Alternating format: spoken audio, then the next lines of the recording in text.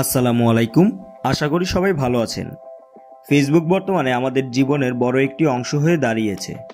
আমাদের দেশে social media বলতে আমরা সাধারণত ফেসবুককেই বুঝি। এমন লোক পাওয়া মুশকিল যে একটি স্মার্টফোন ব্যবহার করে কিন্তু তার ফেসবুক আইডি নেই।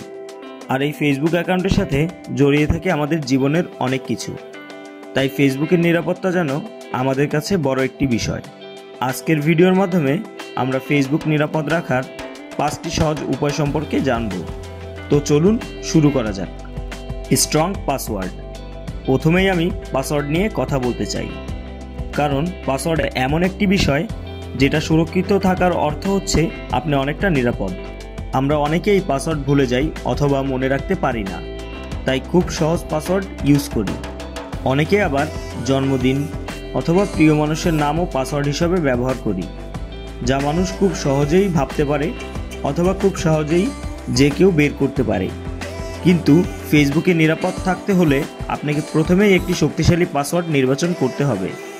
আপনি খুব সহজেই capital letter, small letter, numbers এবং সিম্বলস ব্যবহার করে একটি শক্তিশালী পাসওয়ার্ড তৈরি করতে পারেন। Hide sensitive information. আমরা অনেকেই একটি বড় ভুল করি, আর তা হলো আমরা ফেসবুকে আমাদের অনেক সেন্সিটিভ ইনফরমেশন শেয়ার করে থাকি, যেমন আমাদের বার্থ ডেট, ফোন নাম্বার অথবা ইমেল অ্যাড্রেস। এসব ইনফরমেশন ইউজ করে একজন হ্যাকার খুব সহজেই আপনার অ্যাকাউন্টে অ্যাক্সেস নেওয়ার প্রাথমিক কাজগুলো সেরে ফেলতে পারে। তাই সবার উচিত এইসব সেন্সিটিভ ইনফরমেশন হাইড করে রাখা। Don't click any unknown links. আমরা প্রায়ই এমন একটি মেসেজ পেয়ে থাকি যে এই লিঙ্কে ক্লিক করুন, ওই লিঙ্কে ক্লিক করুন, ইত্যাদি ইত্যাদি।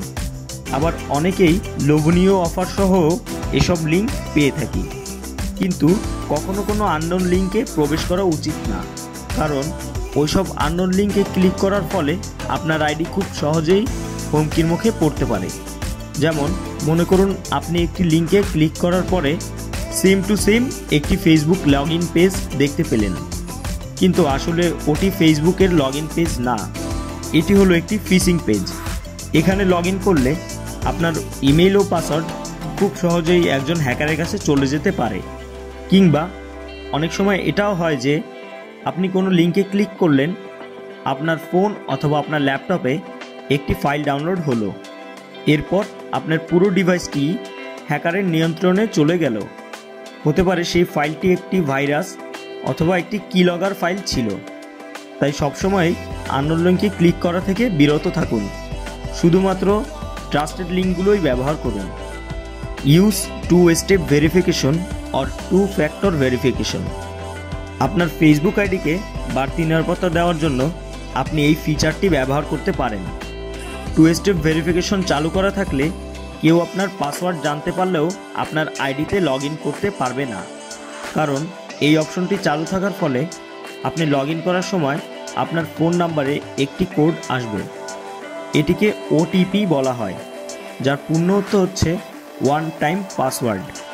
আর সেই কোডটি ব্যবহার করে আপনার আইডিতেই ঢুকতে হবে। তাই হ্যাকারকে আপনার আইডি অ্যাক্সেস নিতে হলে আপনার ডিভাইসটি অথবা আপনার সিমটি প্রথমে অ্যাক্সেস নিতে হবে, আর এটা বর্তমানে ইম্পসিবল। তাই বলা যায় 2 ফ্যাক্টর বা 2 স্টেপ ভেরিফিকেশন চালু করার মাধ্যমে আপনার আইডি এর নিরাপত্তা কয়েক গুণ বাড়ানো সম্ভব। Use real identity. সোশ্যাল মিডিয়াতে আমাদের সকলেরই উচিত রিয়েল আইডেন্টিটি ব্যবহার করা।